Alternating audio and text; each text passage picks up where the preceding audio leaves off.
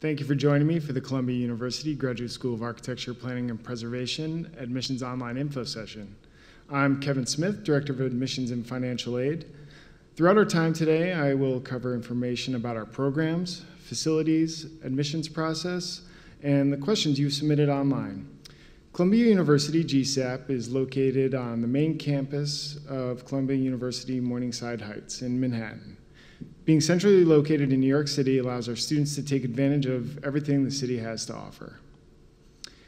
Avery Hall is GSAPP's home building, which houses our administrative offices, program offices, and architecture studios.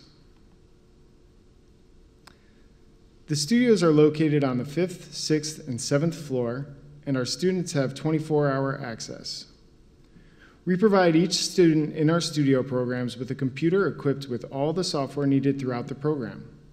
Avery Hall is also home to Avery Library, which is the world's largest architecture library.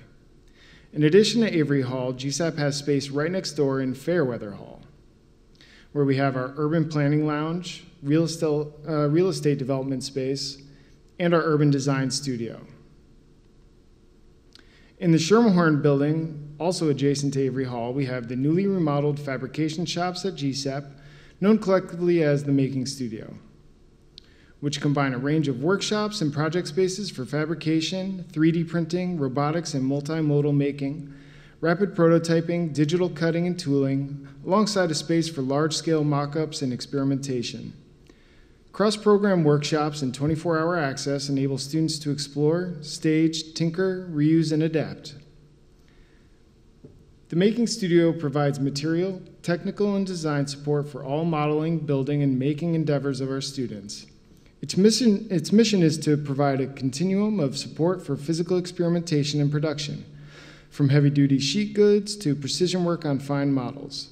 Students of GSAPP have access to the workshops after the completion of a university-level online training quiz and an in-shop orientation to policy and safety procedures.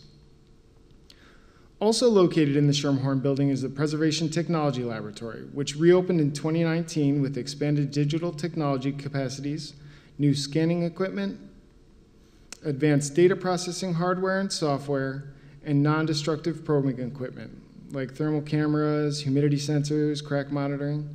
The Preservation Technology Lab is intended to support studios and is at the center of many of our new courses. In addition to the physical resources provided on campus, we strive to keep students in touch with the professional world beyond Avery Hall.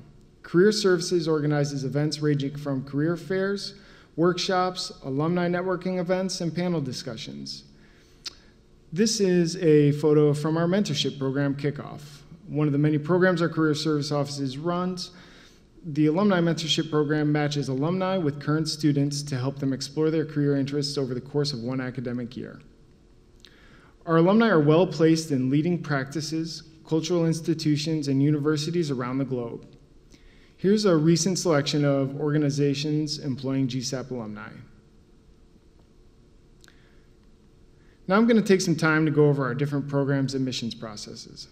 For more details about our curriculum, faculty, and courses, please visit our website and check out the online info sessions that were presented by each of the program offices. That can be found at arch.columbia.edu/info-session. GSAPP currently offers master's degree programs, which are listed here.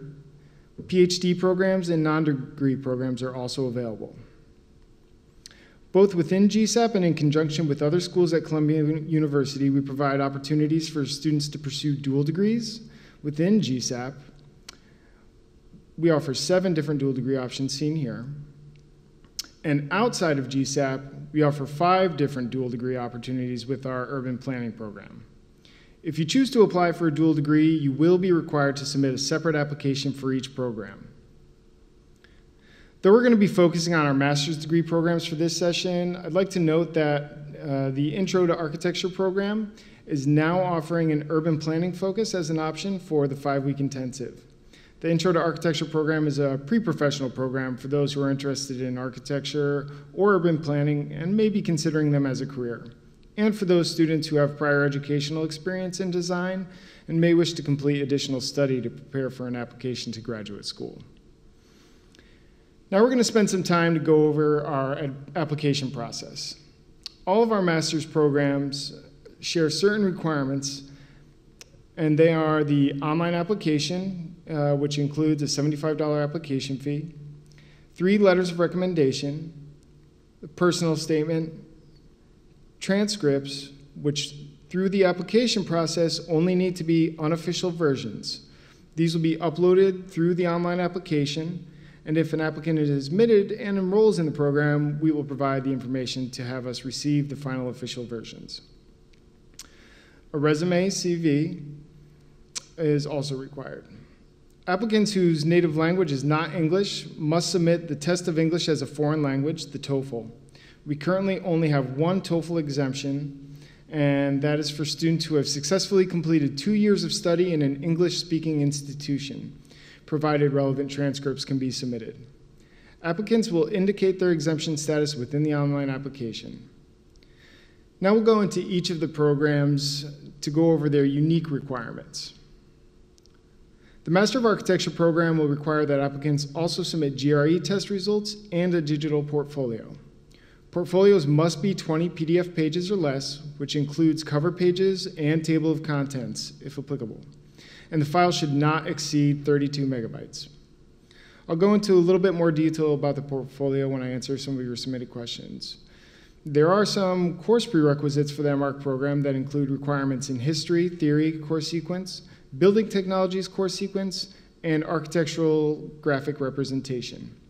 You can read through those specific requirements on the website, but please keep in mind that those only need to be completed by the time a student enrolls in the program, but don't need to be completed by the time you apply to the program.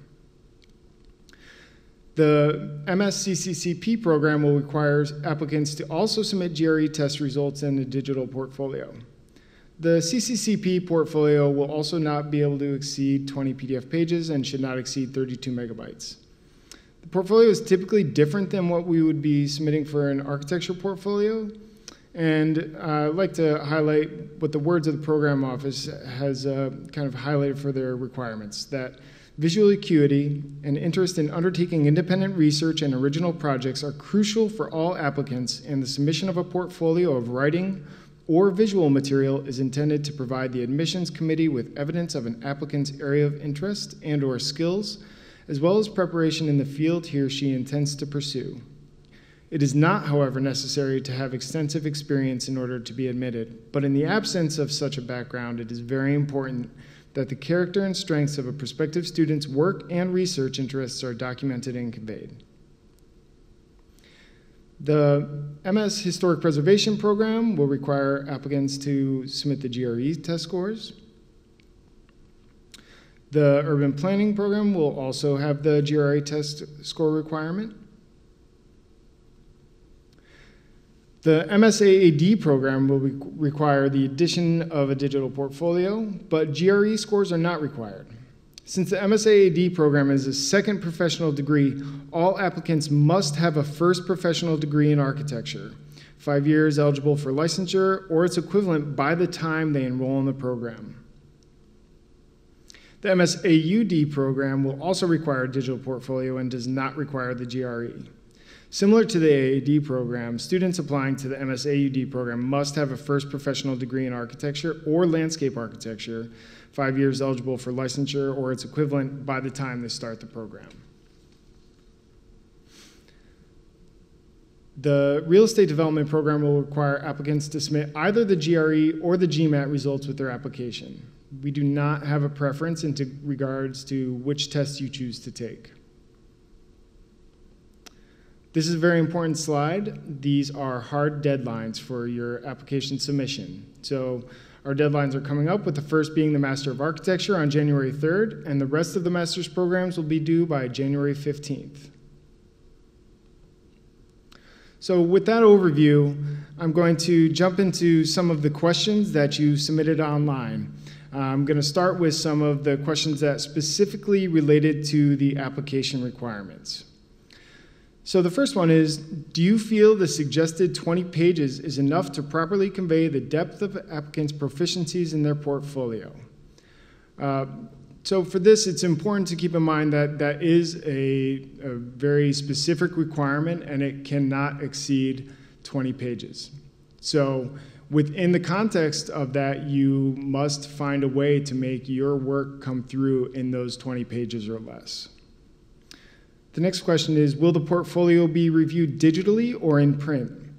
All of the portfolios are reviewed digitally by faculty. So they'll be reviewing them on a laptop or a desktop computer, and it's good for you to keep that in mind as you put it together and decide what you want to convey through your portfolio. Are faculty members the ones who choose the applicants and so view the portfolios? Yes. So faculty will be reviewing every single application that is submitted to our programs. That's across the board for each of the programs. It is faculty that are reviewing all aspects. They're looking at the portfolio, reading the personal statements, looking at the letters of recommendation, the transcripts, test scores, the entire application. What is the minimum score requirement of GRE and IELTS? So I want to take a moment to point out that we do not currently accept the IELTS test for proof of English language proficiency. We currently only accept the TOEFL score. We don't currently have a posted minimum for either of those tests, and it's good to keep in mind that when the faculty are reviewing the materials, they're looking at them holistically. So faculty are looking at all aspects of what's submitted. So that's, as I said, the personal statement, the transcripts, the resume, the portfolio, the letters of recommendation. They're looking at that all as a whole, and that's what they'll be reviewing and taking into consideration when they're looking at your file. So don't let one aspect, whether it's the test scores or the transcripts, feel like that's going to be the make it or break it of your application. It's all reviewed as a whole, and you should think of it in that context. And to the next question, would you say that certain application materials hold more importance than other materials? It's the same thing. So they're looking at all aspects of the application. So depending on an applicant's background, things may have more or less weight, but it's all looked at holistically. Does GSAPP have an application fee waiver policy in place? We do. So fee waivers are granted to McNair scholars, applicants in the Peace Corps or the military, and those who currently receive financial aid from their home institutions. We may need additional documentation, but don't hesitate to reach out to our office if you have any questions about whether or not you qualify for an application fee waiver. When will applicants likely find out about admissions decisions? We will be releasing our admissions decisions at the beginning of March. So everybody who's submitted a completed application with all their required materials by the application deadline will receive their admissions decision by the first week of March. And then we will require a response for you to decide by April 15th. What would be the best way to compensate for a low GMAT score? And this question I think can relate to the GRE scores or transcripts or any aspect of the application really. Since it is looked at holistically and they're reviewing all aspects, you can take the pieces that you still have control over and make sure that you pour your full energy into those. If you're not currently enrolled in school, then you can't do anything about what your transcripts were. If you don't have time to retake a GRE or a GMAT or a TOEFL exam, focus your energy elsewhere in the application process, on your portfolio, on your personal statement. Make sure you're choosing the correct recommenders. So just really focus your energy where you can still make a difference. Is there a preference between professional and academic recommendation letters? We don't have a preference. So with the recommenders, we want to hear from somebody who's going to be able to speak to your capacities to do well in this program, somebody who really knows you. It's less important that they hold a title worth noting than what they actually write about you. We want to make sure that they truly know you and that their recommendation is going to be a reflection of who you would be coming into this program. That goes far beyond what any title could do. For students who are maybe a little further removed from academia, whether you've been out of school for a year or 10 years, depending on your relationship with the former faculty members, maybe it won't make sense to have an academic recommendation, and vice versa. Maybe if you've only had part-time internships, it wouldn't necessarily make sense to have a professional recommendation. So it's a very individualized decision that you have to make in regards to who you ask to write that. But just want to emphasize again that they should know you personally and be able to write a recommendation based on who you are now as an applicant and what you'll be bringing to the program. Beyond academic achievement, what distinguishes candidates for the program?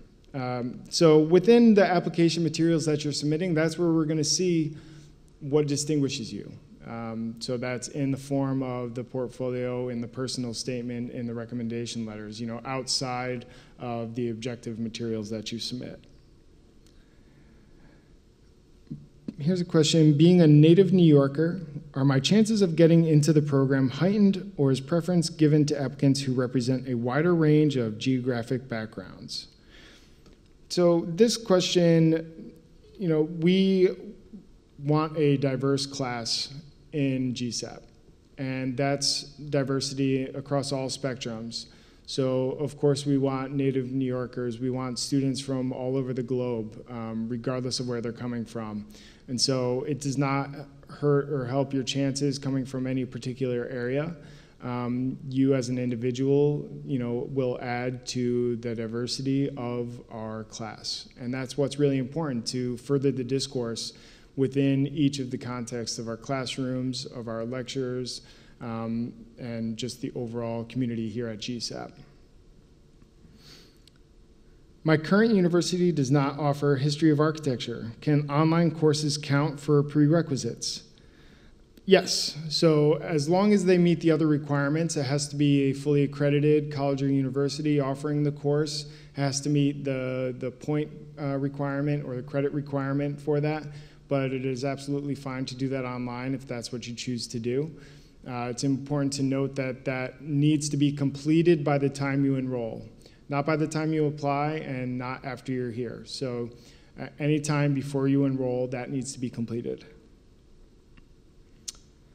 What are the best resources available to applicants for advice on GSAPP's admissions process? There are many resources available. You watching this video is a great step. Making sure you take advantage of everything that we have on our website, that's going to be huge for you. Make sure you understand the different curriculums, watch the other info sessions. If you're able to come to campus, take advantage of that fact. We have student-led tours throughout the year.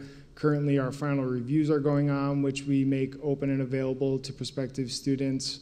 There's the GSAPP conversations online, so there's lots of different ways you can get to know the programs better, and just knowing more about the programs should in turn help make you more aware of what we're looking for to try to become a part of this community. How could I prepare myself between now and applications in fall 2020 to help my chances of admittance?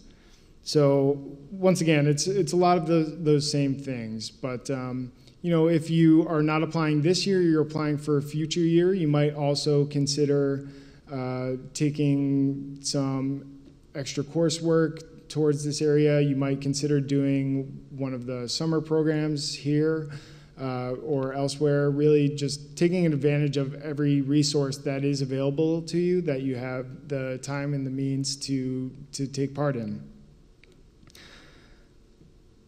I had a good GRE score, but a weak writing portion. Will that negatively affect my chances of admission? Just going back to what I've already stated, it's really looking at your application as a whole. So don't let that one aspect bog you down, and really think about it in the context of the larger application and the fact that faculty are going to be seeing all of these different aspects with it. What STEM background is expected or required of prospective urban planning students? We don't have any hard requirements for students applying to the urban planning program. If you have those courses in your background, that's great. If you have urbanism directly in your background, that's great.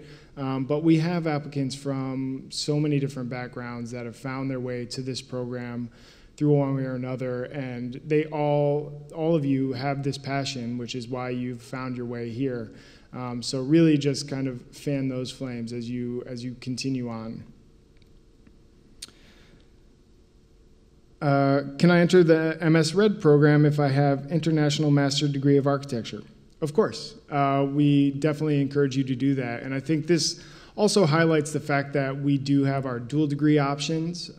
Students can also cross-register for our programs. But really those different perspectives for each of the programs, having real estate development students taking architecture courses, vice versa, having urban planning students taking those courses. It just adds to the conversation and the different ideas that are going to come through in those classes. It really helps push everybody. Are there any documents required that need to be submitted as proof to indicate English is a native language as an international student, since there is no TOEFL GRE required? So just make sure that you closely read the online application and you select the correct affirmation of your exemption status, and then that'll be supported by transcripts in the case where it is because of your prior educational background. Can the statement of purpose exceed 500 words? What is the upper limit? No. Similar to the portfolio, keeping it under 20 PDFs, pages, finding your voice in the 500 words or less is really what we're looking for in the personal statement. So really craft that and make sure that it's appropriate and within that word limit.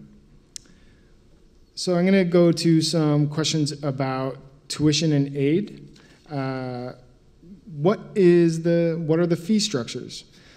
So currently tuition is about $29,490 per semester, $58,980 for a year for the programs that run in the fall and spring, and then $88,470 for the programs that run 3 semesters. There are some additional fees, health services, facilities fees. There's also for international students and international students fees.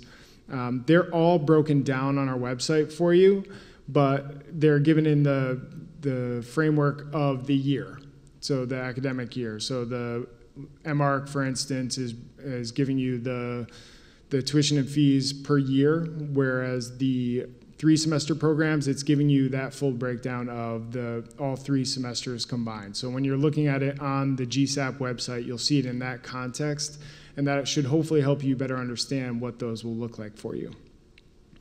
The scholarships will be dispersed in even amounts if you receive them across the semesters that you're enrolled in that program.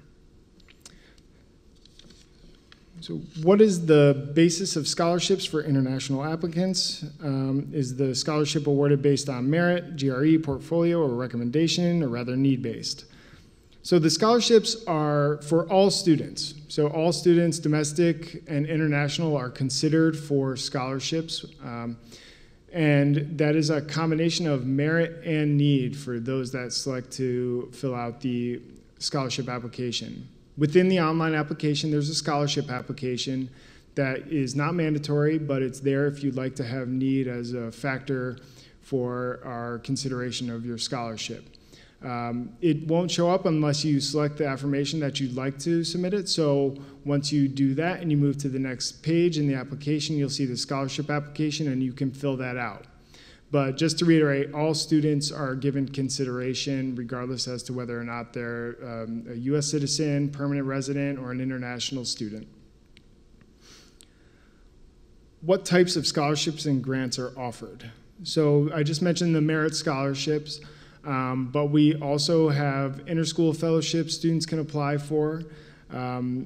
And I will speak a little bit more about the assistantships, but basically those are the main forms of aid. So it's the scholarships, fellowships, assistantships.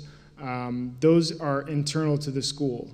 You're at a time right now, if you're applying for the coming school year, where you should really be investigating external scholarships as well.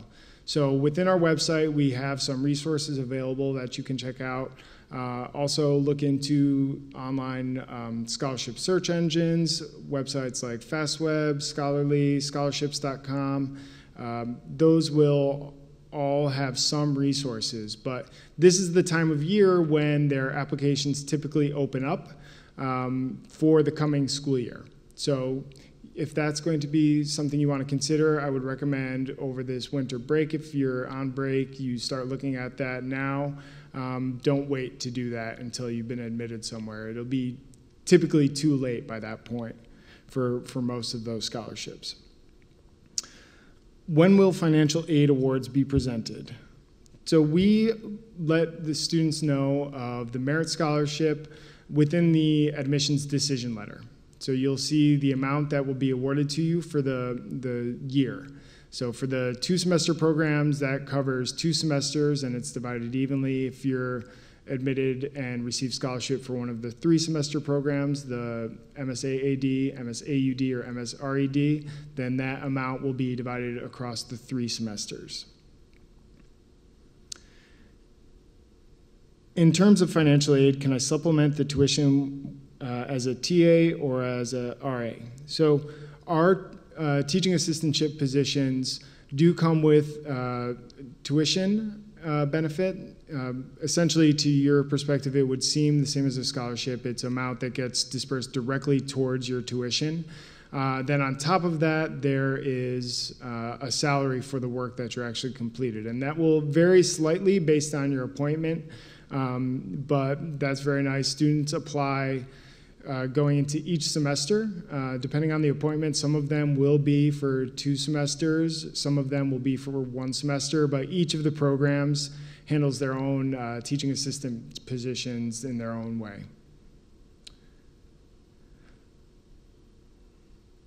Are the indicated tuition fees applicable for international students? Yes. So on the website, when you see the breakdown, it's essentially all the same except for the international students fee, which is a small fee each semester. What is the workload like for the Masters of Science? Can I keep a part-time job to help me pay for my studies? A lot of students in the program do work while they're enrolled. That is a very personal choice for you to make, and there are so many different factors that come into play with that. How much time you need, different times of the semester for being here in school, doing your work, getting that done, your own ability to manage your time, how well you can balance that. But absolutely, a lot of students do work while they're enrolled. It is more difficult during certain times of the year in certain programs. The 3 semesters programs in particular have a very intensive start that sometimes students are not used to, even if they're coming directly from another academic program. And that makes it challenging to work, but students still, when they need to, they find a way to make that work.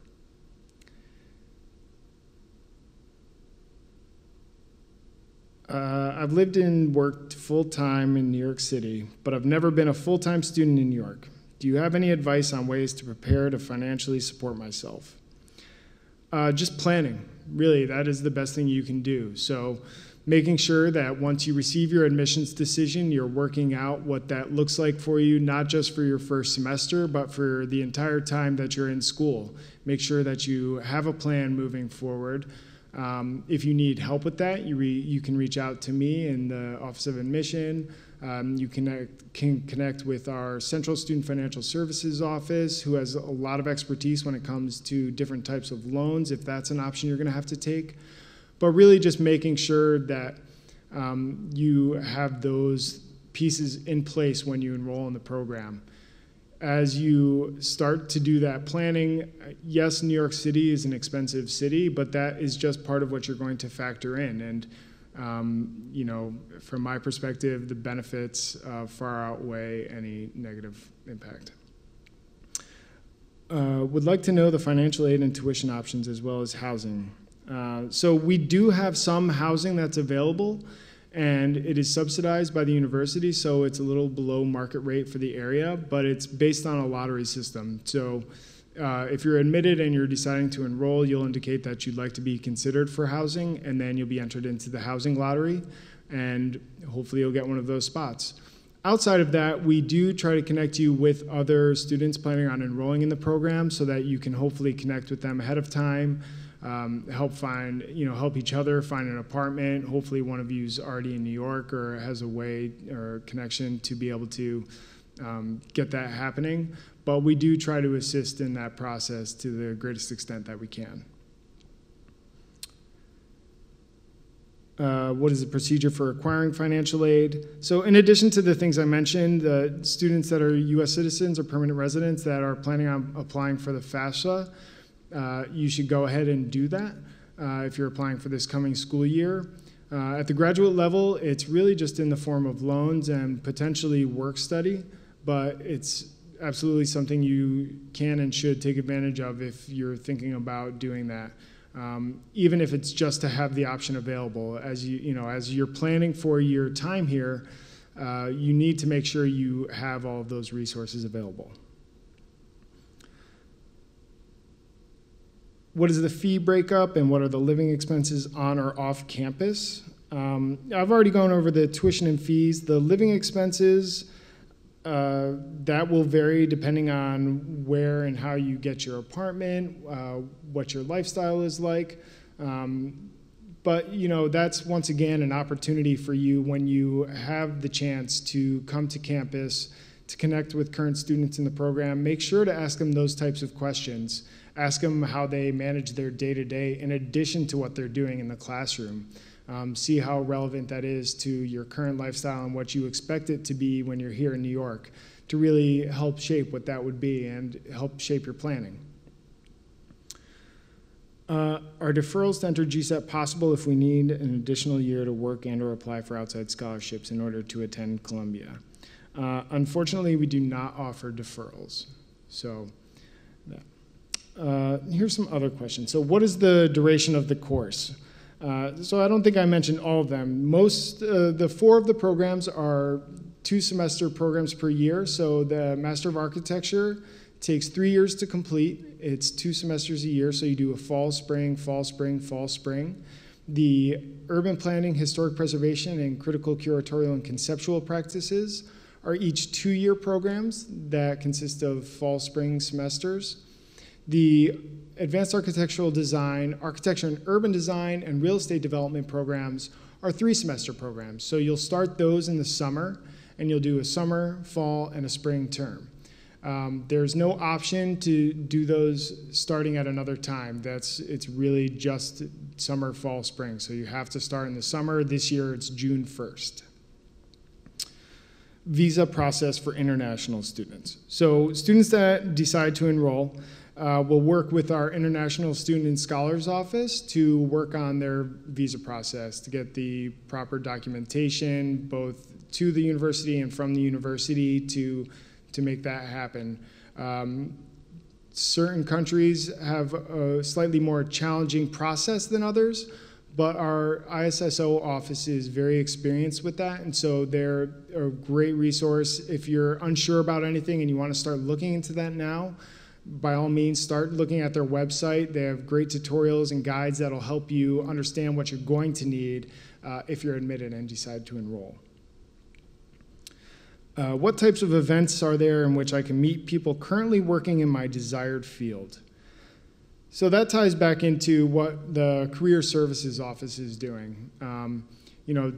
They're always, every semester, putting on events, meeting with current students in the program, helping them get a plan moving forward.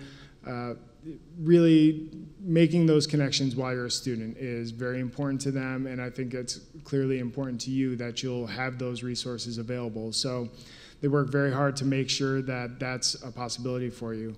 The job placement rate is incredible across the program, so it's really clearly effective practice, and something that as a student, you'll want to make sure that you make the time to do that and make that a priority on top of everything else you're doing, because that is going to help you down the road. What % of students work well in graduate programs at Columbia? I don't know the exact percentage, but I do know that a lot of our students are working. What types of on-campus jobs are available to graduate students? Are they competitive, and what is the timeline for applications to those? There's several different types of on-campus employment. When you go to our website and go to the Human Resources page, you'll see more information about casual employees. That's a standard on-campus job that students can apply for. Jobs are opening throughout the year, and as they open, you'll apply.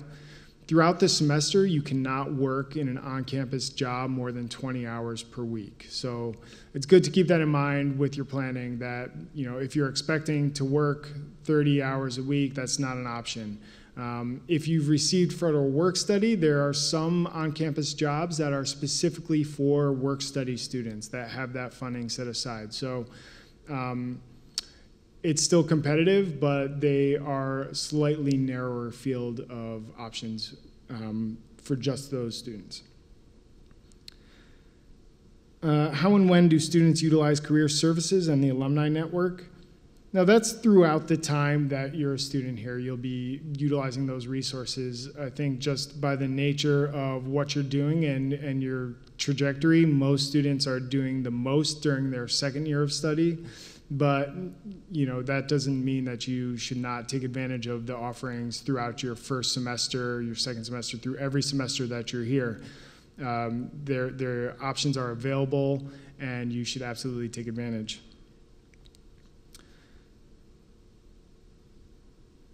Here's one. I have asked a couple architecture schools about their master's program for students with no architectural background, with clarity as to whether there would be a semester or opportunity to catch up based on my research in this school. Would you say the master's architecture program facilitates learning for all types of students, or all student types? Definitely. So, it's been an observation by faculty that by the end of the first semester, that it's often difficult for them to be able to tell students that are from an architecture background and those that aren't from an architecture background. If you don't have an architecture background, then you're bringing something else to the program, from your own personal academic and personal background.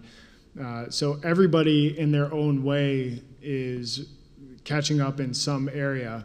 It just takes different forms for each of the students. So it's important to keep that in mind, as you're applying to the program and you're maybe worried about how you're going to be able to jump right in and be able to keep pace in the studio.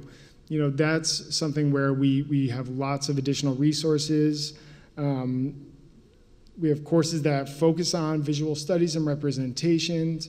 That will help guide you and help you get to that next level as quickly as possible. So we are here to support that, and it goes back also to making sure that we have a diversity of ideas in the classroom. We don't want an entire class of students with architecture backgrounds. We'd be missing something if we did that. So, we want to see all of you do well here. I've also been told by these aforementioned schools that I should not consider applying if I don't have any financial assistance, because not even loans would be able to help the costs. How realistic were they? So you don't know what your scholarship is going to be until you apply, until you've gone through the process. So I think it's sad that someone would say that to a prospective student, but the reality is that it's expensive, but you don't know what your scholarship and your funding package will look like until you've applied and until you've gone through that process. And there are resources available. So Make sure you take advantage of the external scholarships. Make sure you're taking advantage of the fellowships that are available, making sure you're hitting all the timelines and applications for the TA-ships, making sure you take advantage of all those things. But of course, you should apply and put yourself out there and see what's possible. Are there opportunities to study for a semester internationally? Not for our master's programs for a full semester. Most of our students throughout their time here will be traveling almost every semester they're in the program. Most of that travel is subsidized as well. So it's a crucial part of having you understand your place in the global context, what you're focusing on, what you're doing with your research and your projects, making sure you understand those in the local terms and in the grander scheme of things. So travel is integrated and is a crucial part of what we do, but as far as a full semester, no, that would not be a part of it. Is the MS in Architecture and Urban Design a STEM accredited course? How many years post-OPT can an international student work in the United States? So we actually have 3 of our programs that have the STEM designation, the MARC, the MSAAD, and the MSAUD. So what that means is that eligible international students would be able to extend their optical practical training for an additional 24 months of OPT authorization after the initial 12 months of OPT to work in the US. And it's also just a moment to also identify that the Master of Architecture is a NAB accredited program as a first professional degree. And when will we find out if we're admitted? So I believe I already said that, but that's March 1st, so make sure, or the first week of March, so make sure that you get all the other deadlines, and that will help us get you a decision on time. I believe that's all the questions that we have for today. So thank you again for joining me for this online info session. I hope you found the information useful. I think that as you go through the process, you should feel free to reach out to our office at any time. The email address is there in the slide. It's arch_, which is not there, that you can't see it, arch_admissions@columbia.edu. And the website is arch.columbia.edu/admissions. Also, feel free to reach out to me directly. My email address is my name, kevin.smith@columbia.edu. You can check out the archived online info sessions from each of the programs on our website at arch.columbia.edu/info-session. And you can also check out our podcast, the GSAPP Conversations, which can be found on iTunes, Spotify, Player FM, or Stitcher. So thank you all again. Have a great day.